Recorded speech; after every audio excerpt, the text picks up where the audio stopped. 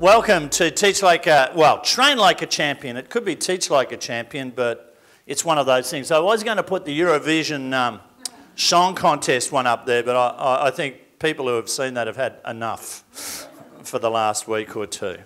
Welcome today to a look at what makes a great teacher. My teaching career is in its late 30s, which I often acclaim to, but I'm in my late 30s as well. I'm 62. But when I first started teaching, I used to look at other teachers and think, I wish I was as good as them. Who knows that first year of lecturing or teaching, and there's so much stuff to do and there's so much paperwork and you cry a lot when no one can see you and you just get through it and you go, I wish I was that good. And then I think as teaching went along, I knew what worked. I knew what was good. I knew that if I did this, I got a good response. But I didn't know why. And then I met a lady I shouldn't have fallen in love with, a lady called Carol Cooper, who was tall, American, skinny, gay, beautiful woman. And she taught me about alignment. And alignment, in her words, were very simple. There were 5 things that made great work work. And they were simple little things. They were non-cognitive things that I should have known as a teacher. And they were pretty simple. Always put your team face to face at some stage. So do this. Turn to the person next to you. Pat them on the back and say, it's good to see you today.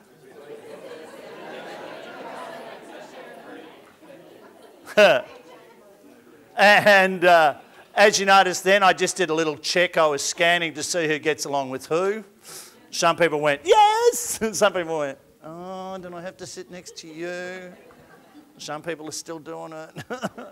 Lucky. But little things like that made a biggest difference. The next thing she said is great teaching works when you teach people the social skills you need to work with. Isn't that interesting? Because I never realised that you actually train them how to behave, not just teach them stuff. So you teach them little social skills that makes them work together. So you know how you're going to work together. And then I just came up with a basic little set of social skills that I'd work with. Just put up your left hand, I'll go through them quick. Have a look at your people around you. If they haven't got their hand up, just elbow them, right? First one, look after little people. People who don't know stuff. Help them out. You're a team. We're here together today to try and learn. An awesome thing about Train Like a Champion, I will not be happy unless you all learn it. Understand? If there's someone in your group who's not working, help them out. Next one. What's on here? Wedding ring. That's been there for 40 years. I've been in love with a beautiful woman for 40 years and I still love her with all my heart. Because she's hot. But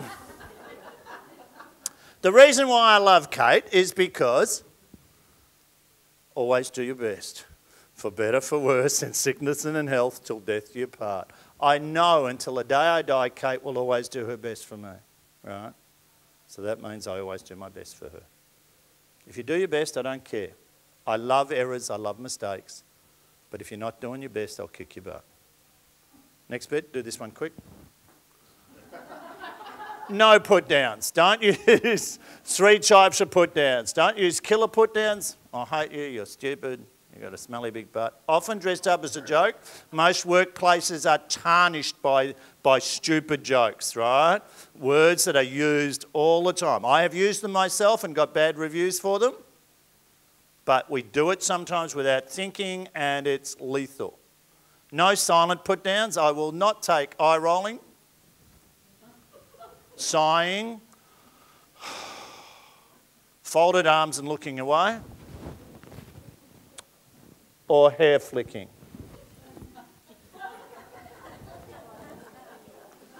Yes, I work with 15-year-olds, you know what I mean.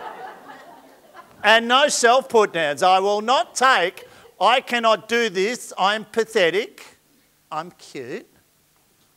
Get over it. You won't always be cute. I used to be cute once. Look what happened.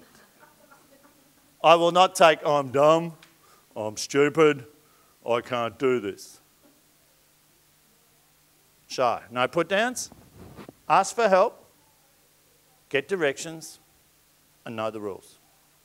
I like mistakes. There's no mistake that you can make that I haven't seen before.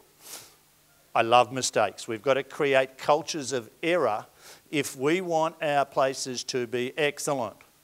The trouble is we get this faux bull dust that you get all through training, which is AQTF'd in, and it's the image of it all. And we try to be perfect. Perfect is the enemy of good. If I can get your best from you, then I can make you excellent. If I can get one of you to be good, then I can make the rest of you excellent because you can see what they can do and you can get that skill. But if we're trying to be perfect, we're never going to answer. We're never going to tell enough truth to get good. Listen. I expect eye contact, no speaking, hand still, remembering what you said. And have fun. But you can't have fun till you've got all of these, because if we've got one person in this team who doesn't do these things, we don't have fun. I've got to be the boss. And I do kick butt. I do it nicely, but I do kick it. And finally, mutual respect. Put up your left hand like that. Turn the person next to you, give them a left-handed high five. Now, if you're a left-hander, you just went, at last! And if you're a right-hander, you went, oh, that feels so limp wristed. Because mutual respect means you don't have friends at work, you are friendly to everyone. Well, the worst things that happen in TAFE and all of those types of institutions happened where there's a clique of people who don't talk to each other. Got my social skills? Carol's rules were fairly simple. Get people face to face, teach them the social skills, find out what they're thinking. You noticed I came in and shook your hand when you all sat down. That is a definite tactic of great lecturers. Great people embrace the people they work with. They meet them at the door. G'day, how are you? Good to see you today. And they may not shake your hand, but they know who you are and they use your name and they use those things to work it through. And how do we get people to do that? Good relationships, because it gets the thinking out, not in. I want to hear what you're saying. Then the next one was, so we've got get face to face for people, teach them the social skills, share your thinking, work together. The best training happens when you make people work together. And the scary part about that is do things like, here's one piece of paper and here's one pen. I want you to take notes between the two of you. One of you will write, the other will help and then change over every time we do stuff. That way you have to pay attention. You've got to know what's in your notes and you've got to share them at the end, so you've got to talk about them twice. And then hold them accountable. At any time you work with me, I will pick on you. I don't have hands up. I pick on the scared ones first. And if I make you cry, good. If I get you upset, terrific. Get embarrassed, you won't do that again. Get your boss in, we'll have a chat. Because I believe my work is important. And I believe that when you learn from someone, you've got to believe there's an accountability involved. And the weird stuff is you can't hold people accountable for attitude, can you? You can hold them accountable for the work, but the big stuff means we've got to create an accountability within ourselves that makes it work. Those are 5 simple things that I learnt 14 years into my teaching career. Totally changed what happened. Because as soon as I did a workshop and it didn't work, or as soon as I did a lesson that didn't work, or as soon as I taught something, I had 5 things to look at and say, what did I muck up? But I was still floundering. And the reason why is because I like to share stuff. Who likes to share stuff? When you get something cool, you want to share it. And people would say, have you got this written down somewhere? And I was in somebody ought to write this down. Somebody should write a book about what makes good teaching. Well, somebody did. So that's what I'm sharing with you today. What somebody awesome wrote about teaching. Because have you ever looked at a teacher and just stood out from the crowd? You know those people? Who's had one of those teachers in their lives? Probably changed the way you saw everything. All that sort of stuff. And you looked at them and you thought, how do they do that? It looks impossible. You notice that there can be groups of people you see somebody stands up in front of a group of kids and these kids are tearing people apart and that person goes, oh dear, I can't do this, and they slowly kill you. And then another lecturer just steps up and goes, everybody, and everybody goes, yeah, what's going on here? This is stupid. And it's kind of non-cognitive. It doesn't make sense. But this guy, Doug Lemov, was in charge of an organisation called Uncommon Schools in the United States. They're a charter school. Charter schools were designed by the American government because they're like canaries in mines. You know how canaries in mines work? When there's noxious gases, they fall over. They had a lot of trouble trying to fix up the United States government teaching system because it's so disparate and so different and so widespread. And they found they were wasting so much money, and they were trying some really dumb ideas like, this school isn't working, so we're going to bus all of these kids from a school that's not working into this school that is working. Didn't work. Just made the good schools worse. So they thought, why don't we have some experiments? We'll send out charters. Charters are schools who said we're going to target this group of kids and try and do this with them. Lemov's Uncommon Schools was to get poor kids to college because America does it so badly. Only 9% of their poor kids actually reach college. Much lower than Australia's percentage and stuff like that. So what they did is they gave them a bucket full of money. They went out and bought real estate, usually in the poor areas of town because you've got more real estate there and that's where the poor kids were. Did them up beautifully, hired the best teachers they could find, gave them a good pay and said, go for it.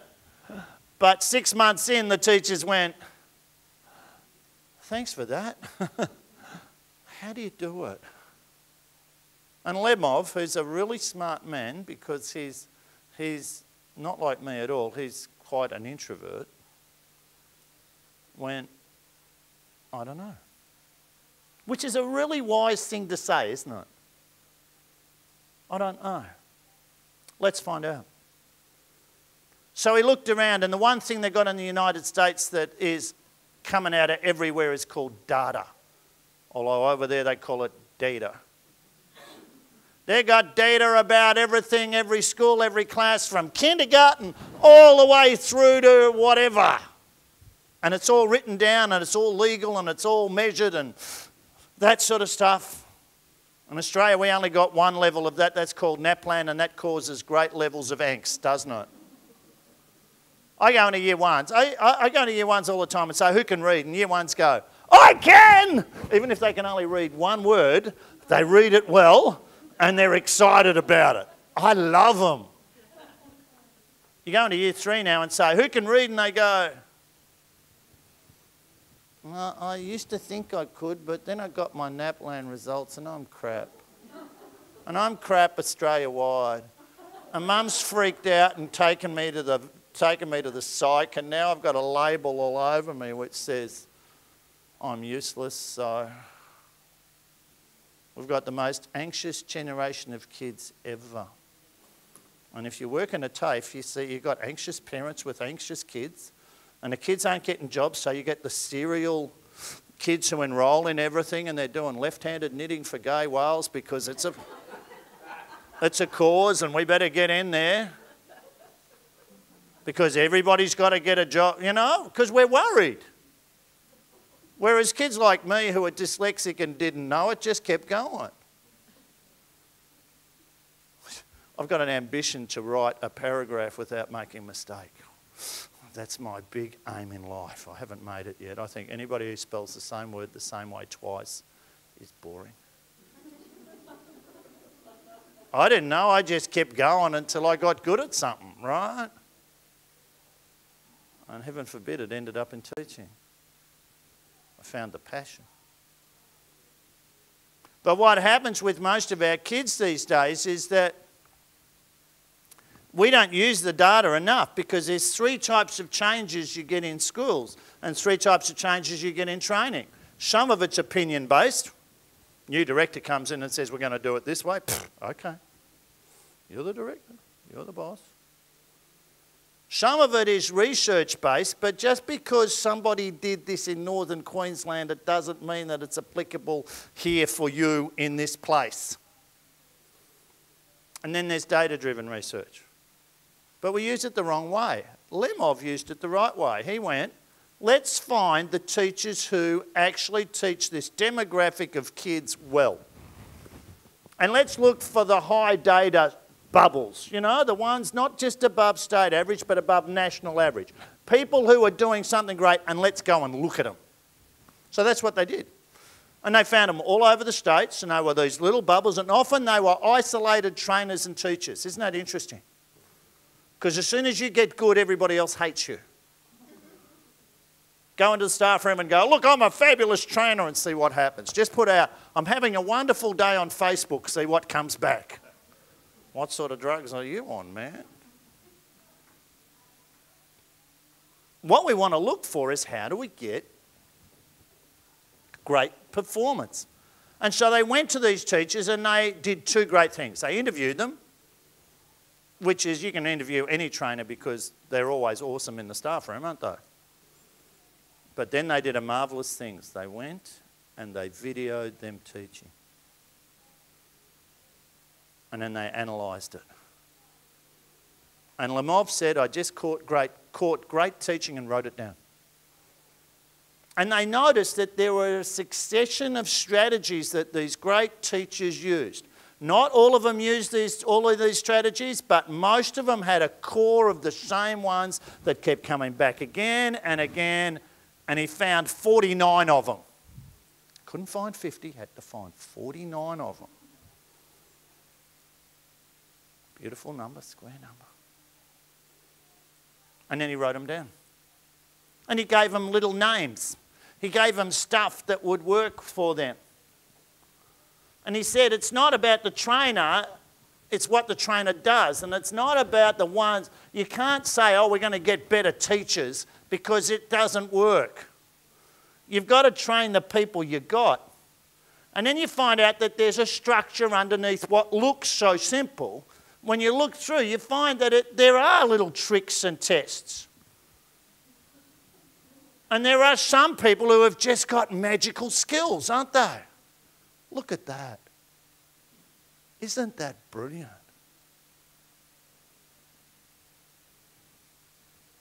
I don't know how far he went with that, but how awesome is that?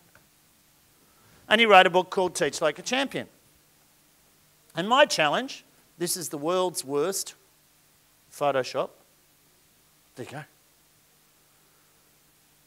What I've done with it is that I've taken it out to groups of trainers. I think we've done Kununurra did some and Broome did some. And for a small amount of people who see it go, oh, this makes sense for us too. Because it tells you what do you do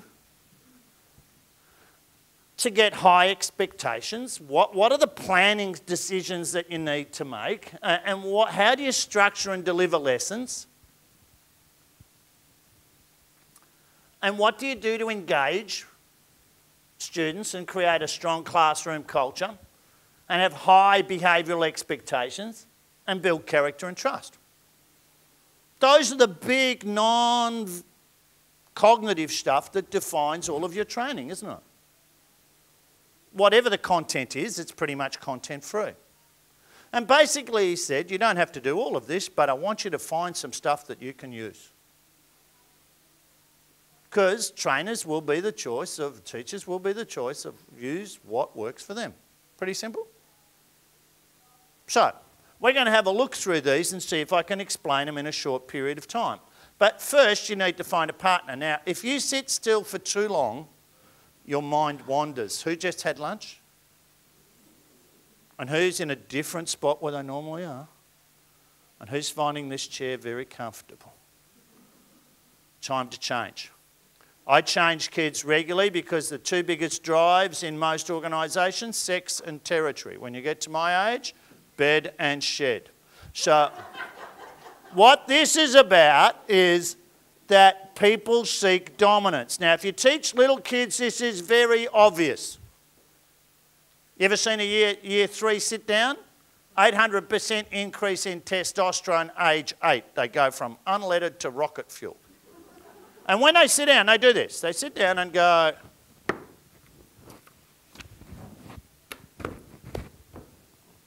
They just piddle on every post, right? And you'll be talking to them and they'll be going... You say, put that down. Put that down. Put that... Because they're maintaining control of their territory. Men are all about domination, being the boss. If you work with men, you'll know exactly what I'm talking about. They take up space. They do man-spreading. You know man-spreading?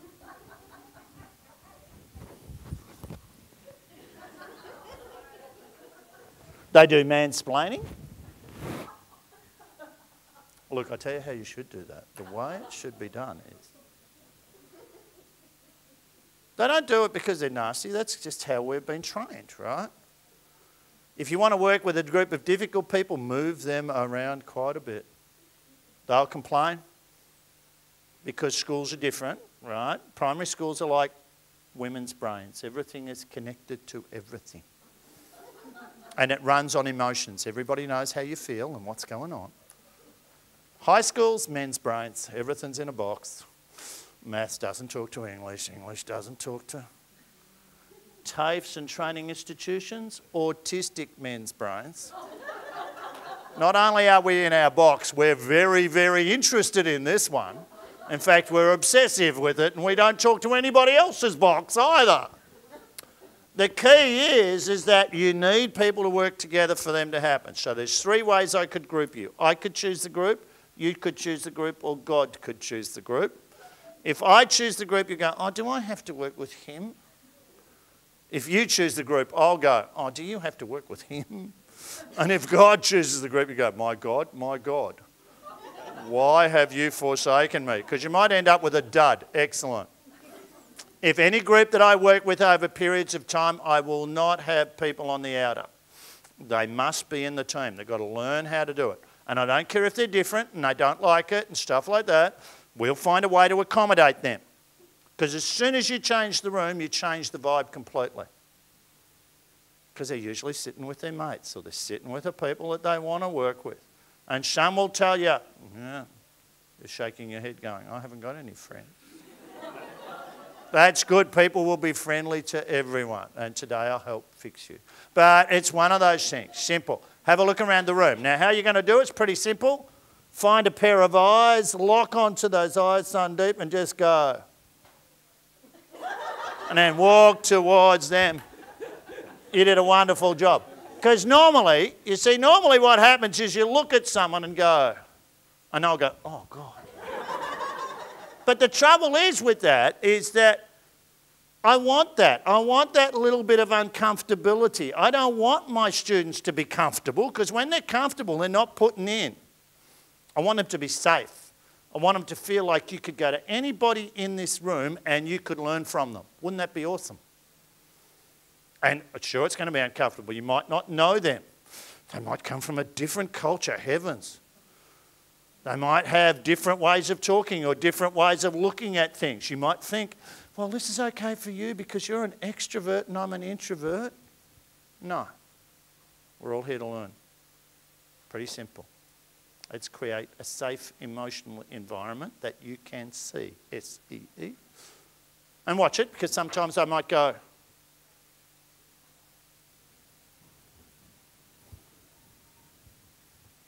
g'day. If that happens, you stand up and go. And you're looking around for someone else who's going. Because they're your partner. Watch as the good partners go quick. You must sit with someone from a different table. Ooh. Figure it out. You've got 30 seconds to be sitting down next to someone else. Go.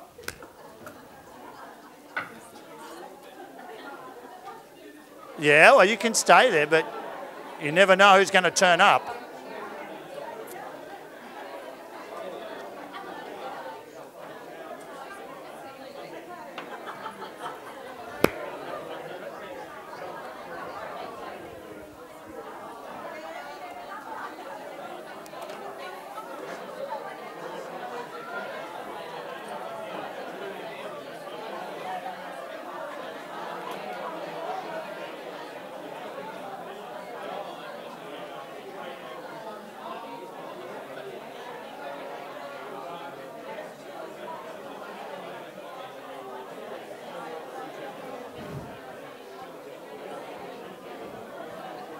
Up the back, up the back.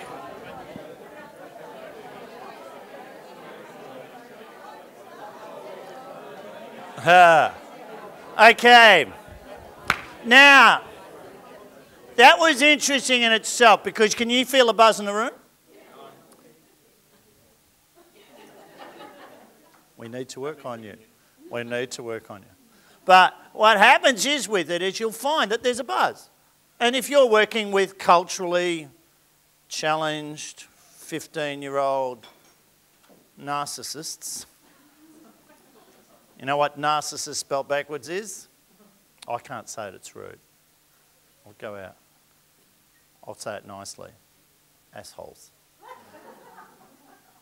But they're so self-centered, this might just shake the tree a little bit, couldn't it? Get it out of the peer group. And you'll find that they'll go, do I have to? Yeah. And then you'll find halfway through it, they forget that they're talking to someone that they shouldn't be friends with and turn into kids again. Pretty simple. Did you do a quick intro? Know who the person is? Got the name? Institution? Where they're from? Coolio. Yeah. Now, very simple stuff to do. Very simple stuff for trainers. If you're doing any corporate training or anything, do this. They all complain, but it works. It gets people with new friends. All right? And the key with it is that this is to make sure, did you check out how your partner looked at you? Did they look at you like this? Okay. Very good. Now, what I want to go through with you, and the reason for your partner is you need to process what we're doing, because I'm going to go through these and then I expect you to explain them to each other. Does that make sense? So you don't just get it once from me, you get a repetition, because you need lots of at-bats with your learning. I'm just checking out the people who didn't move. You didn't move up the back there, you too. Oh, he moved, yeah. I'm watching, don't worry, I notice stuff. These two moved the least, but they did it so well. First strategy that they found that great teachers used regularly was no opt-out. Don't have hands up. Ask anybody. Pick on them. What's the answer to this? Where did you get it from? What was the thing? And you'll get that look on people's eyes. Now, the key to this is that when we have no opt-out, you're supported. It goes like this. Can you remember the guy's name who wrote the book? No. Excellent. Say, I don't know. I don't know. Excellent. Now, when a man says, I don't know, you celebrate. Because he's just gone from being unconsciously incompetent to consciously incompetent. Now you can teach him. See, this is important. Who could you find out from? Do you know?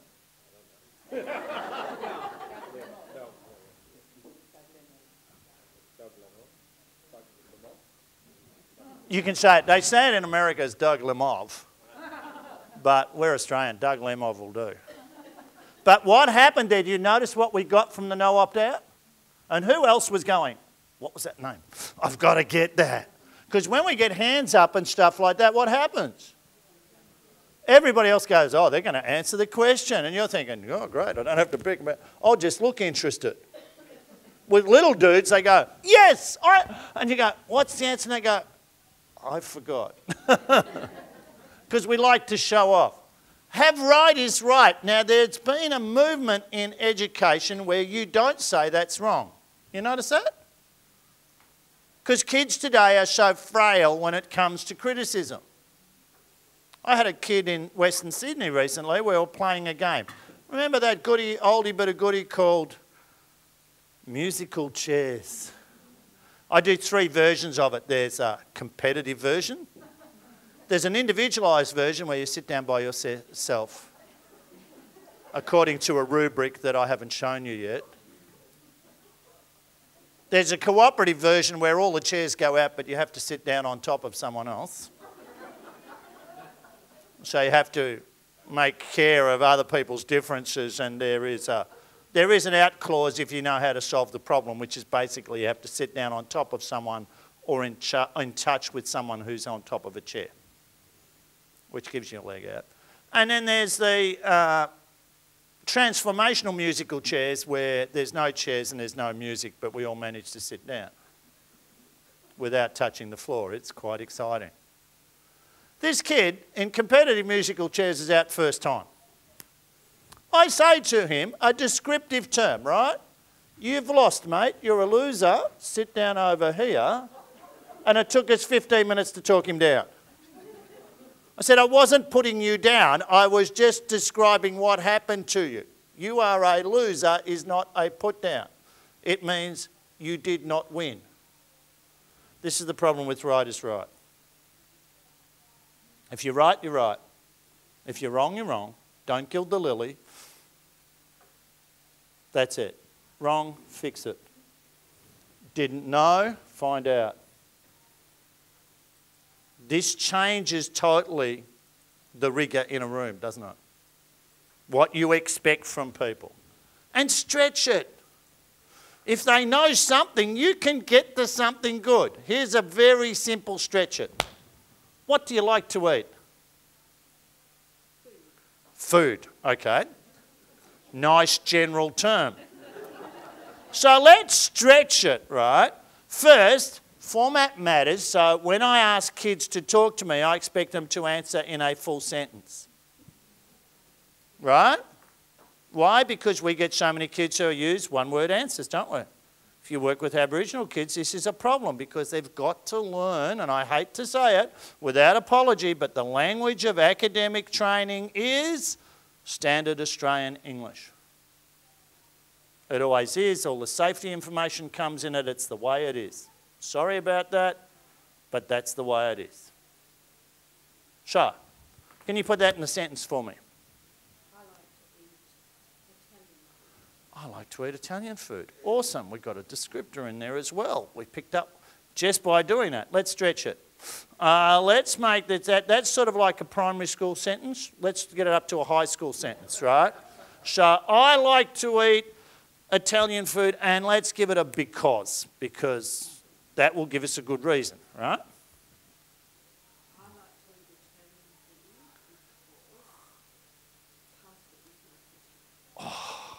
I like to eat Italian food because pasta is my passion. Okay. Do you want to take it up to training level, TAFE, uni, somewhere around there? Let's get up to a tertiary set. Let's go.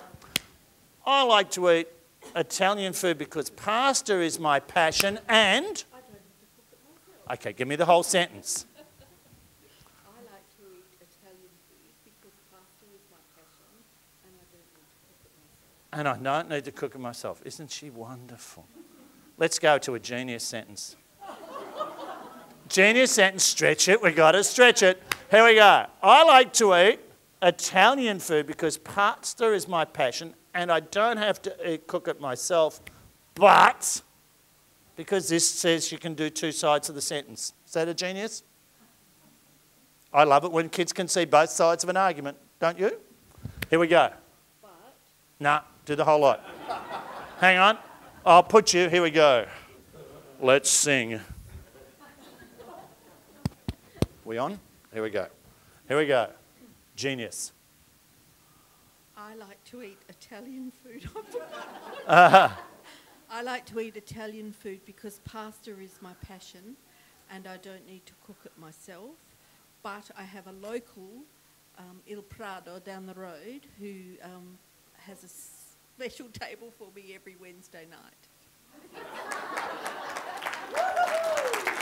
You are a true genius. Now, key with that, don't celebrate too much, right? Kids get overpraised, we want specific praise. Great sentence, right? 1 second party. Put your hands up like this. Round of applause. Now it's a 1 second round of applause. Here we go, go. And that's enough. There's a whole range of these. Source of inspiration, tomato sauce bottle. You're looking good. Here we go. Zit, zit, zit. You're looking good. Don't do that with the trades apprentices. They get upset. There's a whole range of those things, but just simple little acknowledgements of great things. But wasn't that good? And why was it good? Because it was specific to the stretch. See how stretch works? You've all got something you work on that you can stretch, that you can bring out what is. Use the language, stretch it up. Make sure the format works and don't apologise. If you're a lecturer and you're saying that's your job, right? Stop saying, I'm sorry, this is hard. And how many times do you give the game away? Look, I know this is really difficult, fellas, but you know, that's it. I can stuff up here. No. Don't apologise. You're good enough. I even heard a lecturer saying, I'm sorry, but I won't apologise for this. Oops. Without apology, TTYPA, which stands for turn to your partner and see if you can explain the 5 of them. And go, turn to your partner. See if you can get them.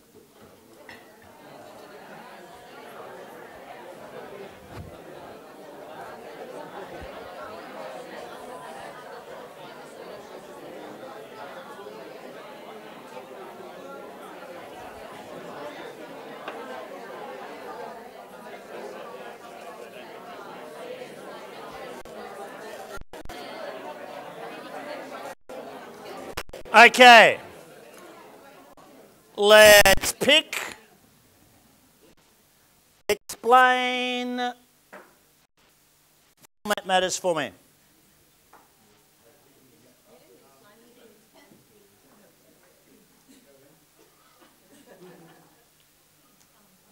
Who can help me?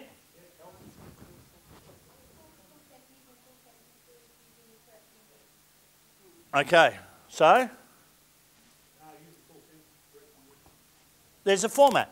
There's ways that we work. Now, your format might matter if you're working in a trade thing. There's a way that we do things. But the format and the way it works it out. Now, because I picked on you, suddenly everybody else is interested. They're all going, he's picking on people. Oh, I better do this. Always reject self-reporting. So when you go, have you got that, guys? No. Show it to me. Hold it up. I love document readers in lecture theatre. Give me that work, I'll show it to everyone, let's have a look. I tell you what, that improves things out of sight, right? Okay, now we're going to go quick. I've been slow up to now, we're going to get faster.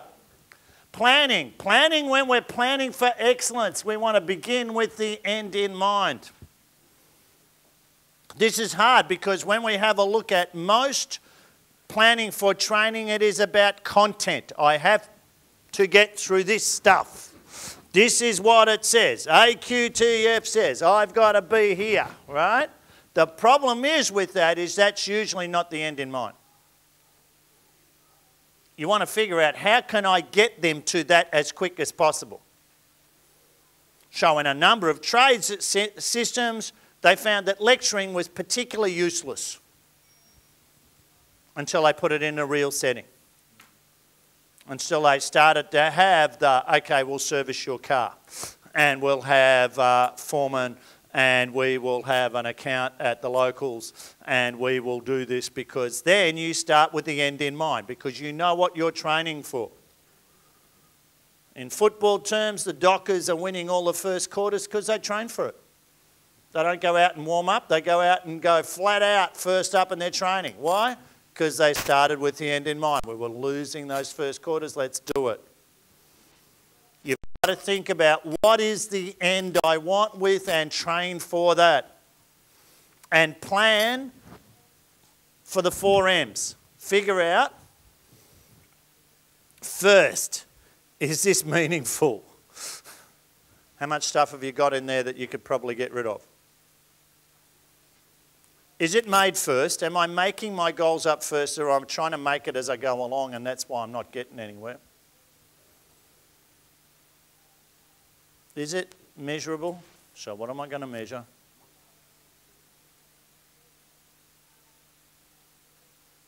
And is it most important? How many times do we get caught up in the trivia without going for the main point? Now, there are notes for these if you're nice to me. In the break, I will give you all cards and stuff like that so you can get this from.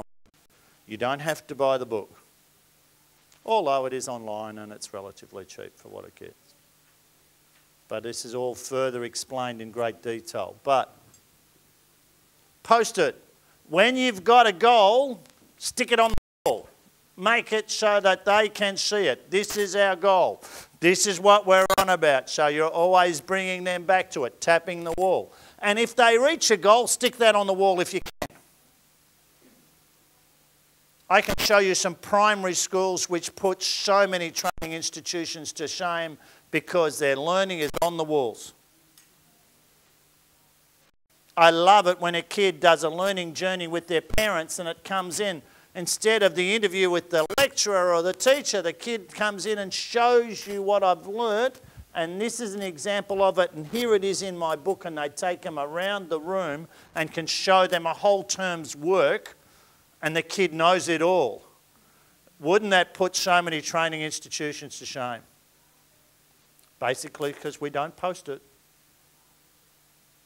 It's got to be out there. If they learn it, show it. They love it. Students love to show off what they've learned. Figure out the shortest path, which is so obvious, but it's not. How do I get to point B from point A as quick as I could? Could I do it quicker? And double plan. What are we going to teach and how are we going to teach it? What are the strategies we're going to use?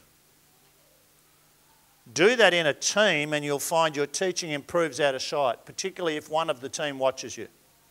I drive better when there's a policeman in my rear vision mirror. Pretty simple. When you start to teach for each other, it gets better. But particularly if you double plan, then you can see, I'm looking at that strategy, not the content. Oh, that was a good strategy. Can I steal that from you? Really important. And draw the map. Now the map is, what does the room look like whilst I'm working? How many times have we got things like lecture theatres where everything is nailed to the floor and we can't move it around? I still move students around. In my map here today was that you were going to work with someone else. And I was going to move it. No matter what this organisation was, I knew that was in my map in the head. If you've got any writing to do, get them aligned, facing outwards, not looking at anybody else, because they can't write when someone's near them. I like desks around the outside facing outwards so that when they're working, they're alone. And then I can move them into the middle and work with them. But what this is saying is don't be a victim of your furniture. Don't be a victim of your room. Change it, fix it, move it. 30 seconds. Turn to your partner, see if you got those ones. Talk. I know you haven't got the 4 M's, but you know.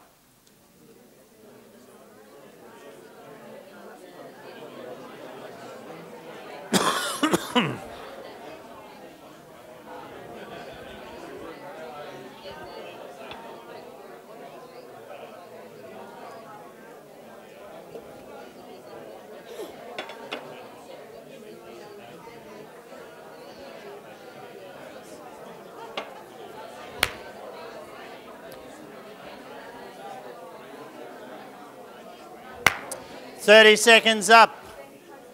Now, and we got 15 minutes to go, so we're going to work hard. We've got 38 things to get through in 15 minutes, so we're going to be double time. When we have a look at this, the interesting thing about it is use time to your advantage. Use timers. Say we're going to do this for 30 seconds and make it work. Make every second count, because then you can get stuff done. The next one is a set of 8 things about how to deliver a great lesson. Always have a good hook. Have something that when they come in, they know the hook. And name the steps about what's going to happen after that hook. Here's a great example. This is a man called Bobby McFerrin. You may have known him. He had a hit single with a song called Don't Worry, Be Happy. He's also in his late 30s. He's 60 now. This is him with 4 on stage at the World Science Festival with 3 Nobel laureates and a Lord. And he's explaining how expectations work.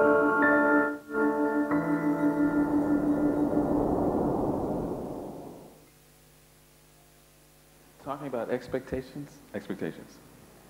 What? Ba, ba.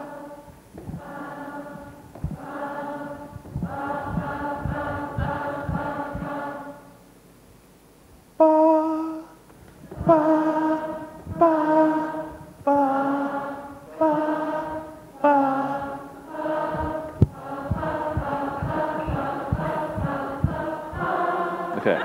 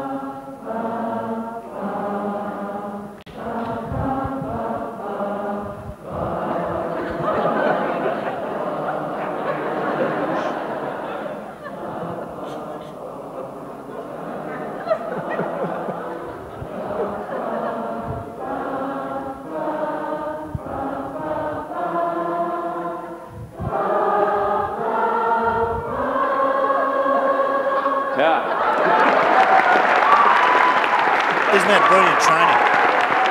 Direct instruction. I do it. You do it. We do it. You do it. Now, what's interesting to me about that is, regardless of where I am, anywhere, every audience gets that.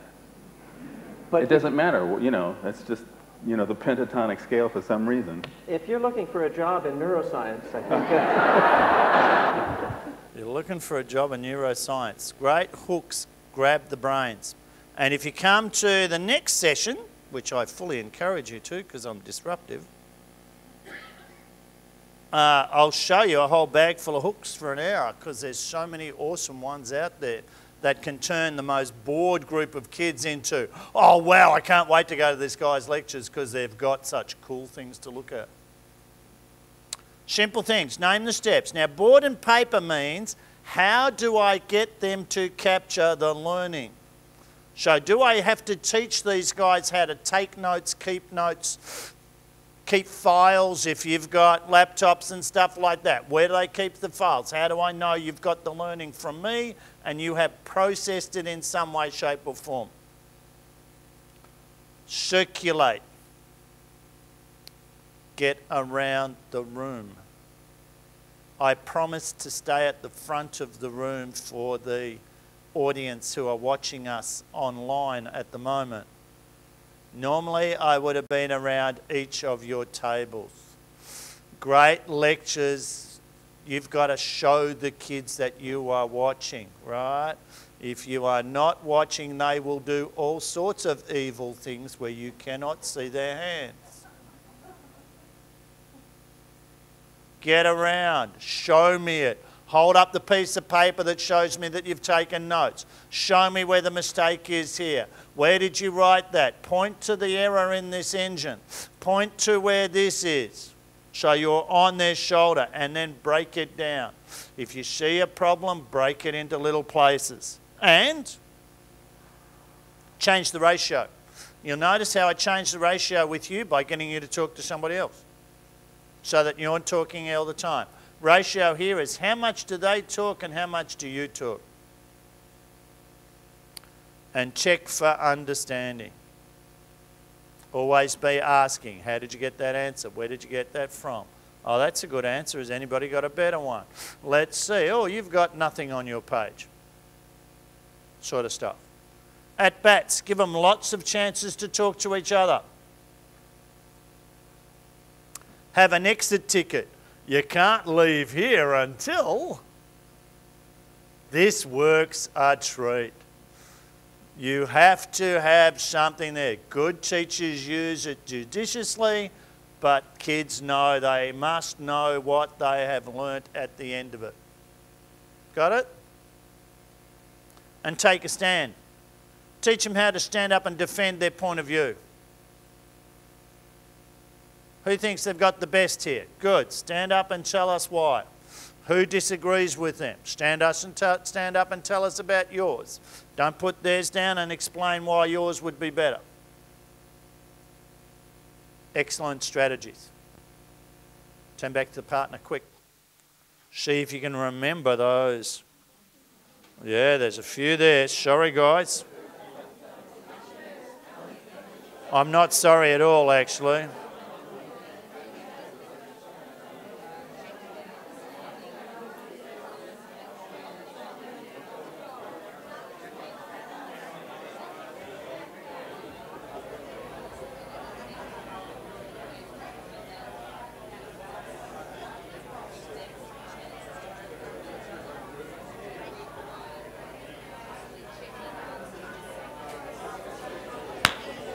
Okay.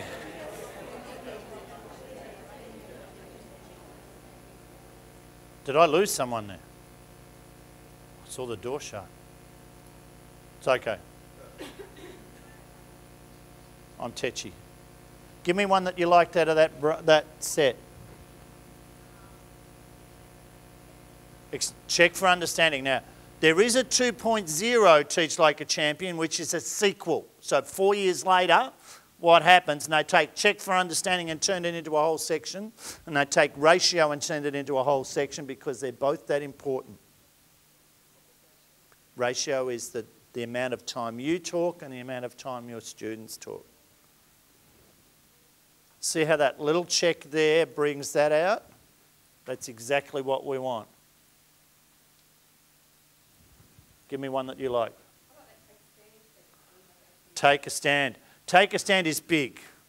In fact, there's PhDs now around the world where you can't just hand in your thesis. You have to be quizzed by 6 of your peers. Wouldn't that adds value to your PhD, I reckon, by 100%. So where you have to be able to stand up and defend your position. It would be great if we did that in the staff room. I have got strategies for that if you want to learn them from me. They're really cool.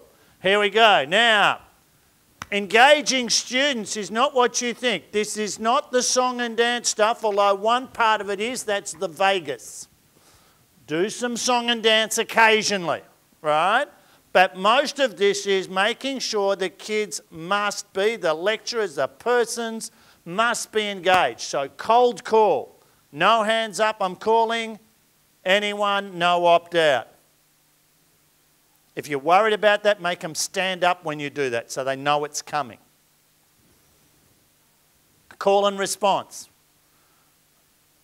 In the hooks one, I'll show you a great call and response example. But basically, sometimes you might just want to do that to make sure they're paying attention. Here's a simple one. When I say class, you say yes. How I say class, you say yes. Class. Yes. Class, class, class. Yes, yes, yes. Class. Come on, do it. Class. Class. Class. Stupid, but it's fun, right? But then I get teach, okay. Teach, teach. And then when you say teach, okay, they turn to their partner and they turn them that way. That's a simple call and response. But it can be, oh, I do it for all sorts of things. 6 writing trays. Writing rule 1, get a good idea. Okay, what's writing rule 1? And then we go through all of those so that they learn those things in repetition after repetition, because you've all got stuff you want them to have on the tip of your tongue. Pepper, ask quick questions. What was the one that you liked? Give me a word. Red. Okay. Strategy that you liked? Attack. I'll kill him. Give me a strategy you like. Ratio, cool. Give me another one. Take a stand, another one. So all this pepper is quick questions, get them that pace in your thing. Wait time. If you got hands up, you don't get wait time. So I'm going to ask you a question. I want you all to think. Think looks like this. When I pick on you, I want metacognition. So when you go, what's the answer? It's when you're thinking about your thinking, that's cool. Then I'll pick on anyone so that they don't know where it's coming from. If you got hands up, you get the interruption on your question. I know, or they call out and then you don't get think time. You want everybody to chew on it mentally. Everybody writes. If you're going to write, everybody writes. You've got some people, particularly at these group desks working, they're not writing anywhere near their potential. Got these? Turn to your partner quick and tell them the one favourite one you like. Go. Whoops. And back to me. Now, it looks like we got a lot of things to happen, but I've already gone through these with you without thinking. If you want a strong workplace culture, have an entry routine. Tell them what to do now. Have something on the desk ready for them to go. When they come in, have something ready so they're going to work in. Tight transitions. You lose hours handing out papers sometimes. Time it. Make it quick. Binder control. Know where the paper goes. Slant stands for sit up, lean forward, ask and answer questions, nod and track the speaker.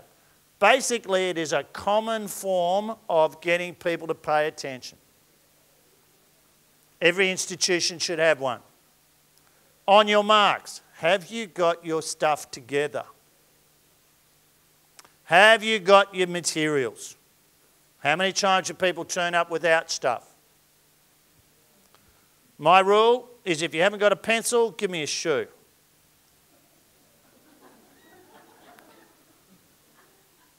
Seat signals, don't yell at kids, just give them the look. And props. I'll do some props in the last one. Got those? You haven't, but they're quick. Here we go. Expect 100%. If you're angry, tell them what to do. Don't use too many words. Just say, sit up. Take your pen out of his ear. Strong voice. Strong voice is not a loud voice. It's when you square off, stand still, look at them like you mean it, and give them a good decibel. Doesn't have to be strong. I have seen very small little ladies make big NRL players cry. And if it's wrong, do it again. Great teachers make you repeat it till you get it. Sweat the details. Greet them at the threshold. That's why I shook your hand when you came in and learnt your name, because I think you matter. And I showed you it. And no warnings. Get rid of warning programs. 2 ticks on the board and you're going to get chucked. It just creates too much tension. If you're going to chuck them, chuck them. If you don't like what they do, go back to what to do. Stop that, put that down. Stand up for me. That's unacceptable. Sit down. Keep it real. And finally, I hope you've seen me do this. Have I been positively framed?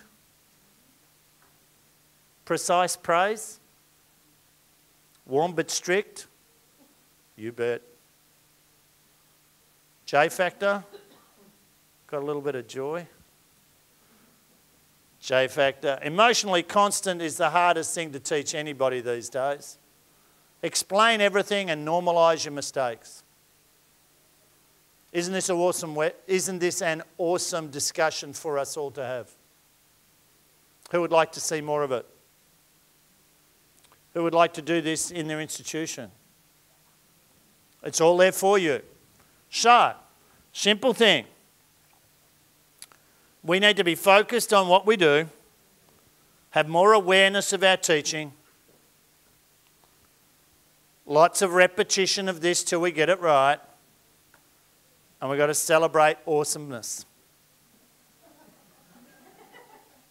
So next time you get a really difficult group and you find yourself going, what am I going to do? You've already got the answer. And if you want some more, just send us a good-sized disc and you can have all of the stuff that I've got. This is all for you. I wish someone had told me this 30-something years ago. But for all of us, it's there and available for you now. Turn to your partner and tell them that they're wonderful.